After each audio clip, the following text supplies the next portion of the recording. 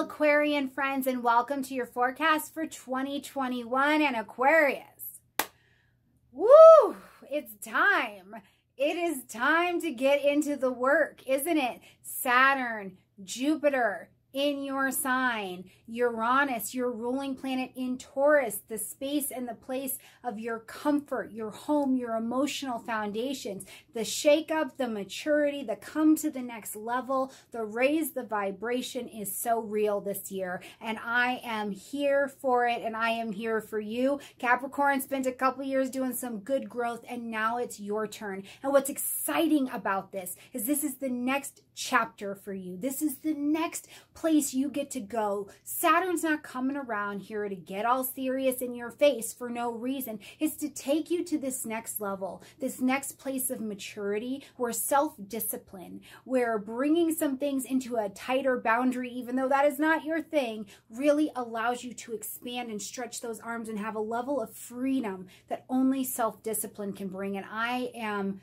so excited to see who you become as this transition is happening, and I'm looking forward to walking with you every week and every month as the becoming and the shifting and the changing and the work is happening. Now 2020, some things had to fall apart, come apart, of course, but in 2021 we get to see what the new norm is and work within that. And this place of innovation, but mature innovation, is right up your alley. So your ability to do the becoming this year is absolutely abundant, but it does mean that you have to shake and break free from some things that have been home. They've been rooted in, it's grounded, maybe even some things of the family, places that you've been too anchored. It's time to adjust that anchoring so that you can actually have this level up of your vibration and live in that way that is that next chapter, kind of more free energy that's available to you. Now this year we're going to see the big ticket item is that Saturn and Uranus, your ruling planet, are going to, Saturn in your sign, Uranus, your ruling planet, are going to square against each other. And globally, this is huge. But when we pull that down into a personal bite-sized piece, what this also means is that the clash between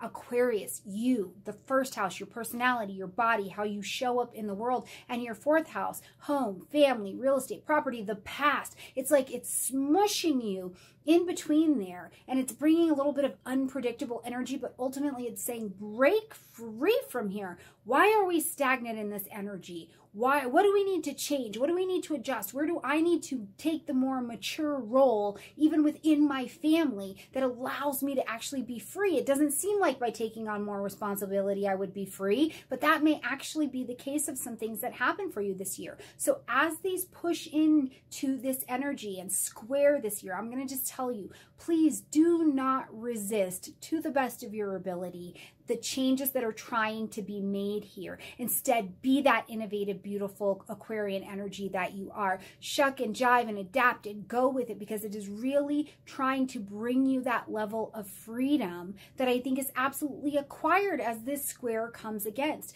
This is also going to be with Saturn in your energy. I think the question of, in your family, is there a space, place, and time that you are taking on too much responsibility, or is somebody taking on too much responsibility of you? And this is going to bring an independence to that as well. But it certainly seems like in some way, it's like a shakeup or a change of the roles within your family unit or within the structures of what you consider to be the thing that makes you secure. Really an interesting energy.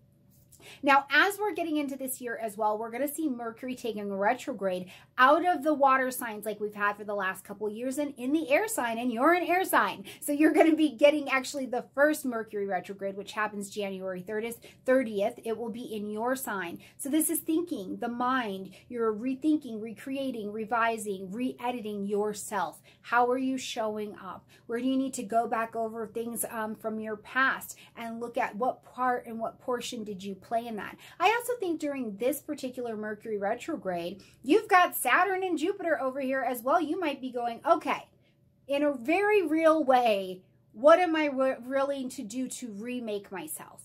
right? What am I willing to allow my mind and my thinking to go in a different direction and be matured under the helpers of Saturn and Jupiter? Now, the next retrograde we're going to experience will be in May, and that will be in the energy of Gemini, so lighting up your 5th house space. We will also see the last one happening in September in Libra in that 9th house space. So I'll cover those more in depth as we get closer into those months. But just remember too that the Saturn-Uranus square as it comes together is going to be February, June, and December. And these are going to be big times, big shifts. Don't push and resist those changes, okay? May 13th, we're going to welcome Jupiter into the energy of Pisces between May and July. So this is just a short little snippet so we see what's going on over here, but this is going to light up the 2nd house space for you. So Jupiter in Pisces, one of the things that I think of here for your 2nd house energy is an opportunity. Jupiter is a benefic. He likes to bring opportunities to you, but you have to do something with it. Jupiter will bring that opportunity to make money or opportunity to see your self-esteem rise, your value rise, or have an expansion of your value, but he just drops it at the front door. You've got to get in the car. You know what I'm saying? So just remember, if there are opportunities available, and they maybe even come out of nowhere, Pisces energy, between Jupiter and Pisces, they know no boundaries as to where they are pulling from. So if an opportunity presents itself, say yes. Just say yes. What do you have to lose by saying yes to it? Now, the only thing I will tell you is please be mindful with your money this year. You've got the big dogs on you. They're reshaping you, resetting you. So with Jupiter and Pisces and no bounds, you also don't want to just be throwing your money out there to the best of your ability. And you don't want to take on too many things that will require you to give them your money. So not too many bills this year. But I ultimately love the way that this energy allows you to be creative and showcase your self-esteem through this Piscean energy. So I look forward to seeing what opportunities Jupiter brings to that table for you. Now, Jupiter is also going to be the ruling planet of a couple of the eclipses we have as we start eclipse season. May 26th, we're going to have an eclipse at 5 degrees of Sagittarius, and December 4th, we will have a solar eclipse at 12 degrees of Sagittarius. Ruling planet Jupiter over the Sagittarian energy, since both of these are happening in your 11th house, I literally think that Jupiter provides you an opportunity to make new friends, to expand your social circle. To the eclipses will say, adjust the tribe, adjust the friends, adjust our long-range vision. We need to course correct here, end something and then be prepared to begin something new. But Jupiter's like, cool, I'm going to show you valuable friends. I'm going to give you valuable opportunities. I'm going to surround you this year, Aquarius, while you're growing and changing and just, you know, ushering in a new era. People who can support you. But I'm also at these eclipse energies going to ask you to develop something big, develop in a way that it's like, you know, chase that skyscraper, see what else is up there, maybe expand beyond where you've ever seen your fingertips touch, and just know that it's out there and available for you. So I think that these eclipses, as they course correct the 11th house of friendships and groups and acquaintances and your long range plans and your technology, you're definitely set on the course of taking advantage of the opportunities that Jupiter is trying to set up for you. Now, June 10th, we're going to see a solar eclipse happening at 19 degrees of Gemini. This will be in your 5th house space. Now, as this solar eclipse is happening, we are also having Mercury, the ruling planet of this eclipse, retrograde here in this particular area. So it makes me think you're going back to children. Or, oh, yes, Aquarius, you're going back to passion.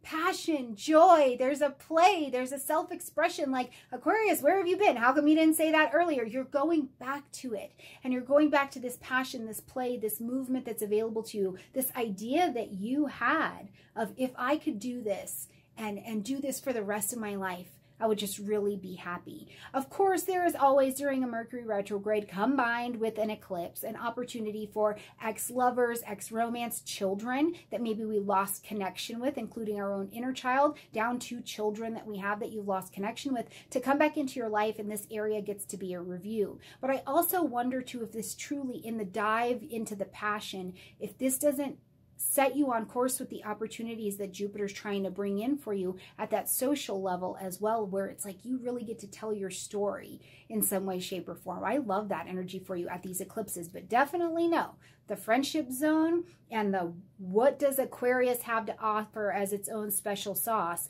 is going to have an adjustment as well.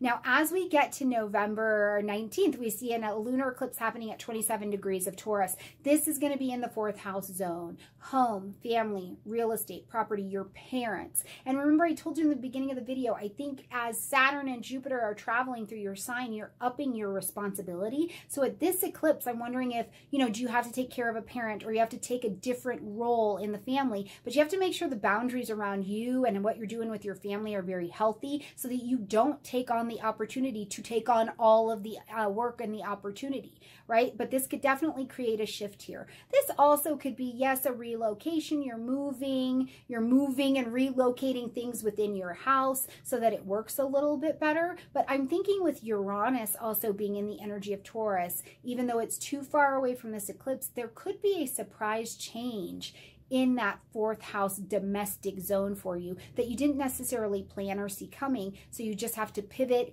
and jive with it so that you can make the adjustments you need to make here. But think about this. How you handle your resources around home is going to be the question at this particular eclipse, okay?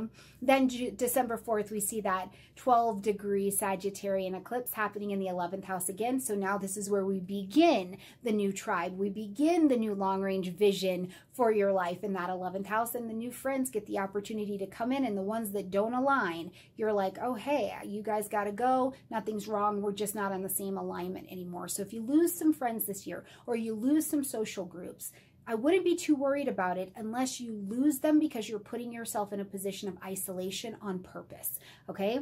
Now, as we get to December 19th, we're going to see Venus taking a retrograde in the energy of Capricorn. Now, Venus retrograde, first of all, is about value. It's about money. It's about relationships. It's about the level of harmony that is available because Venus is our smaller benefic planet. In the energy of Capricorn, it's the question of,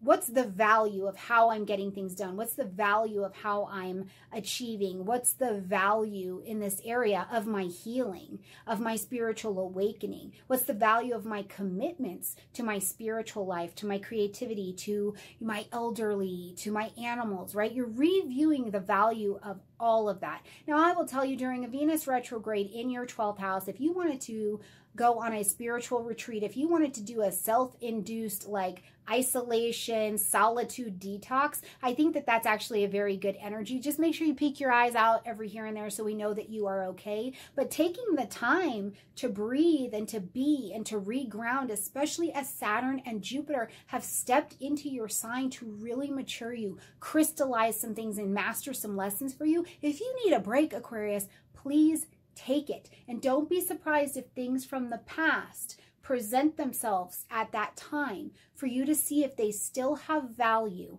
to help you achieve, to relook at your self-esteem around your spiritual life, around your creative gifts and talents as well. Now, as we end the year on December 29th, Jupiter will officially move into Pisces for that 1-year stay to really work through that energy. And I want you to flash back between May and July. What did you learn with that snippet and sneak peek of Jupiter being in Pisces? What did you see over there? What did you see around your money? What did you see around your value? You know, for some people, truly, with Jupiter and Pisces, your money might have just disappeared. You're like, where did my money go? What happened? It's out there in the unknown boundaries. So if you saw that happen or happening, rein it in.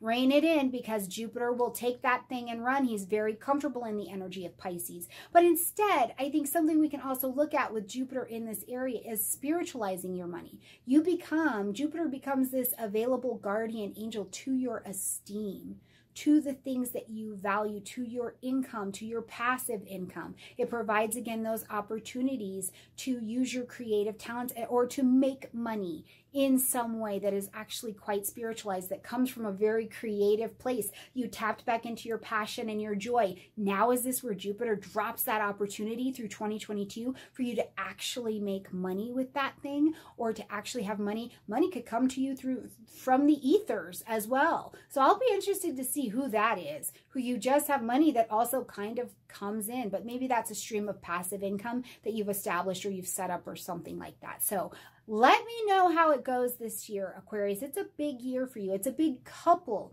years for you. Not only because you're the energy ushering in something completely new, but truly because Saturn is in your sign. So whether this is your sun, your moon, or your rising, that area for you is being pushed on, it is being crystallized. And Saturn is saying, walk with me because I want us to grow. I want to take you to the next level. So don't fight Saturn. Go with the flow, the fear, the doubt. All of these things are just the part of the process of growing. It's part of that plant getting all the way up there and shining its big leaves out, okay? Saturn is really quite trustworthy despite what it feels like sometimes, but this is definitely the next chapter of your life, Aquarius, and I can't wait to see what happens for you. Like this video, comment, share, subscribe. Please let me know how it's manifesting for you, no matter when you're listening to this video throughout 2021 in the comment section down below. I'll see you in the eat and greets. I'll see you on Patreon, the podcast, Facebook, Instagram, all the places I can see you. I look forward to seeing you, Aquarius. Bye, everyone.